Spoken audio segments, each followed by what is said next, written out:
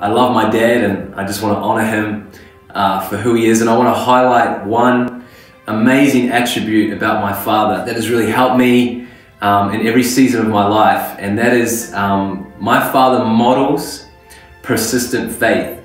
And one of my earliest memories of my father is him always getting up early morning to pray and seek the Lord. And my dad consistently and persistently modeled this kind of faith, that he would continue to seek the Lord regardless of what he had on for the day, regardless of how he was feeling, regardless of how life was going, and admire that about my father. And Jesus talks about two parables about seeking, asking, and knocking. He talks about a friend that comes at midnight, and he talks about a persistent widow. And they continue to seek, ask, and knock until they get the breakthrough that they're looking for. There was a time in my life that I thought I knew better. I was raised in church, and I thought I was missing out on life.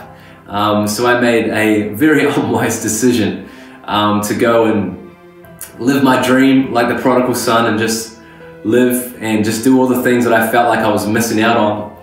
And I now see, looking back, that my dad over that 2-year period was still getting up early in the morning, asking, seeking, and knocking for my salvation.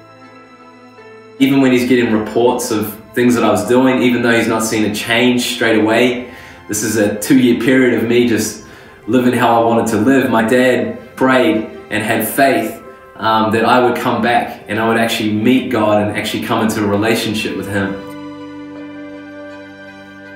Eventually, my whole world came crumbling down, and my mother and my father were there to take me back in. I actually came and moved back in home, was living in their second lounge, and my dad was so consistent in who he is that nothing changed.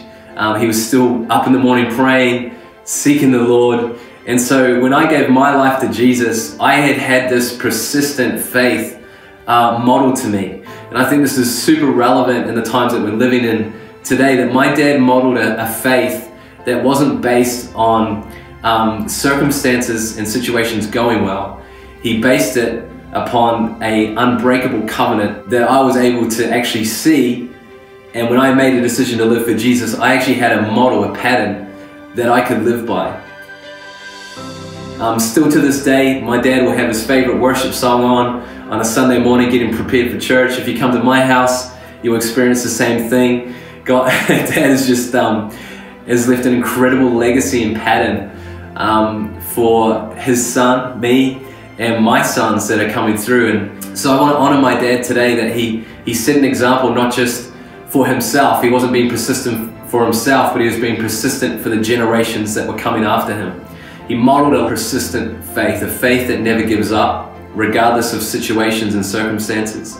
A faith that is not thrown by negative reports.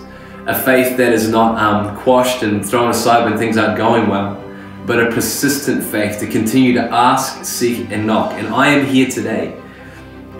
The man that I am today, I give all glory to God, but I thank my father for interceding for me and continually to ask, seek, and knock, and live a life of persistent faith, that now I get to actually enjoy the fruits of what he's laid before me. And hopefully I'm living my life in such a way where my sons coming after me will see this same attribute modeled in my life, a faith that Jesus is asking for.